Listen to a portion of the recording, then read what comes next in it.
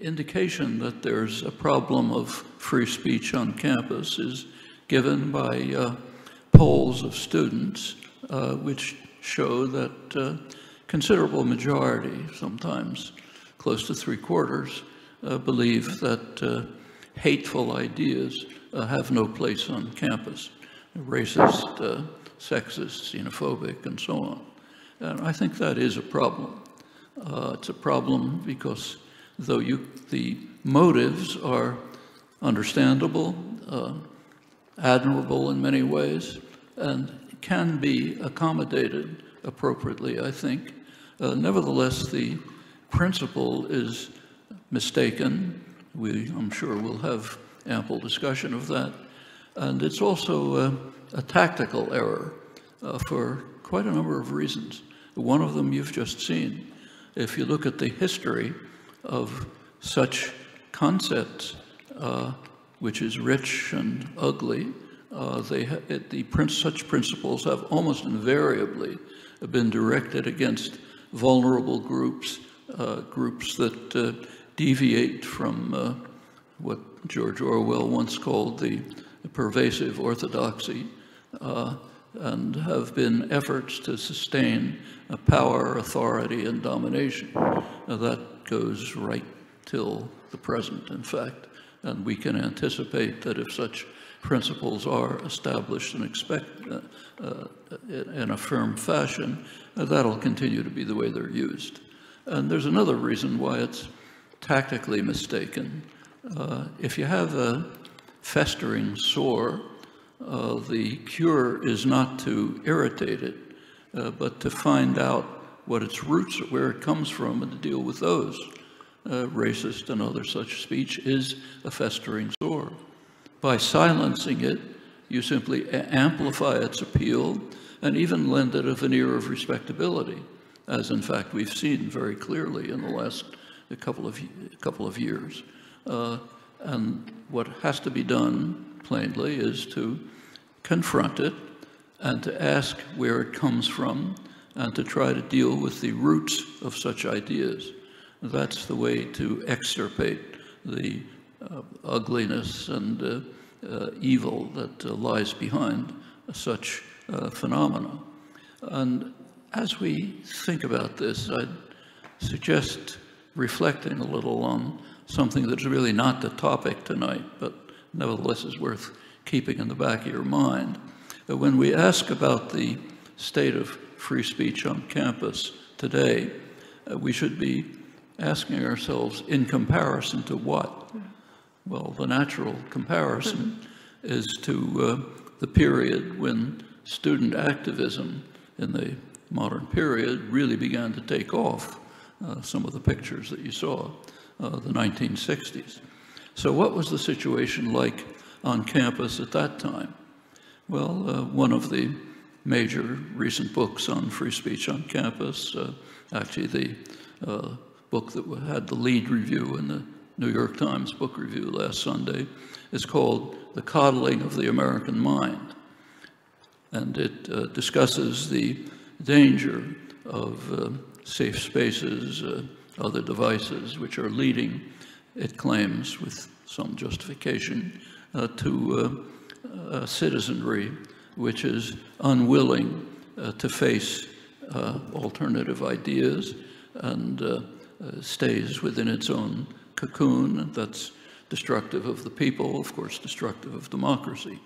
I think there's a fair amount of validity to that, and we can ask what it was like in the 1960s. Well, when the student movements began to develop, what they were opposing was safe spaces, namely the university system and the intellectual culture, which was a safe space for the prevailing orthodoxy, with remarkable effectiveness, as Orwell wrote, speaking of England. That's what the university and the culture was like. And minds were indeed coddled. They were protected from what were regarded as dangerous ideas. Actually, you saw an example of that in the comments about Russell. It happened to be a little bit earlier, but that was very much the case in the academic environment and, in fact, the intellectual culture generally in the 1950s and early 60s. That's why when you look at what the student movement was doing, it was not only engaged in important tasks of trying to gain the right of free speech on campus, but in discipline after discipline, students were creating alternatives. The major issue in the 60s, one of the major issues, was the Vietnam War. The Committee of Concerned Asian Scholars, initiated by students, it's flourished since, still alive, was a critique of the prevailing orthodoxy in political science and Asian studies department, which was extremely rigid. Same happened in economics and political science and history and so on. The Union of Concerned Scientists was critiquing the unwillingness of the scientific community to confront seriously the effects of the use of the technology and scientific ideas that they were developing. This was prevalent throughout. And if you look back at the orthodoxy of the 60s, you can understand why. We may have forgotten, but it's worth remembering. So, for example, in the 1960s, the leading study of American diplomatic history by a distinguished liberal scholar blandly described the task of the colonists once they had attained independence. Their task, he said, was to turn to the job of felling trees and Indians and expanding to the national borders.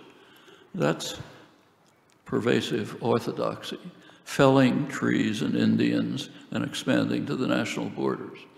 Not a hint of protest. Actually, if you look up the phrase on Google, you'll find the nature of the protest. A couple of dozen quotes from things of mine and nothing else, because no one saw anything wrong with it. Today, I think it would be inconceivable that you could have a statement like that almost anywhere, but certainly not in the leading, most prestigious history of American diplomacy. And it continues. The leading anthropologists in the country were telling us that the Indian population was a group of scattered savages dedicated to vicious warfare, no culture, nothing. In the Cold War, which was, of course, raging at the time, the sole idea that could be expressed was what's called the orthodox position. The United States is absolute sublimity. Our enemy is ultimate evil. Nothing further to discuss. If you think about, and this conveyed, it not only coddled the minds of students, but coddled the general population.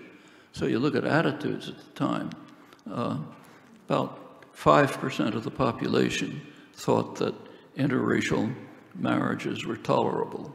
50 years later, it's about 90%. And a large reason for that is the impact of student activism.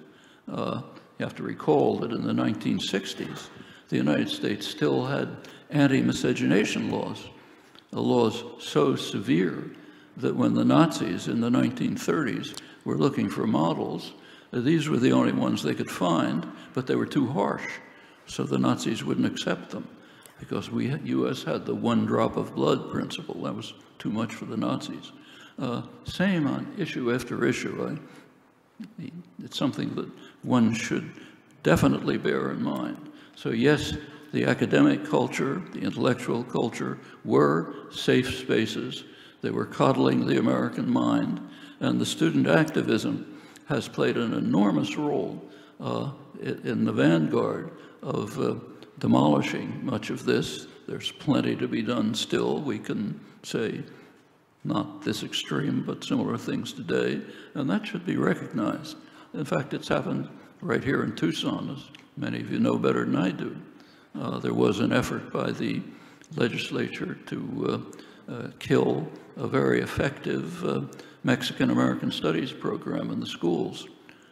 It was confronted by students, high school students, who demonstrated, protested effectively.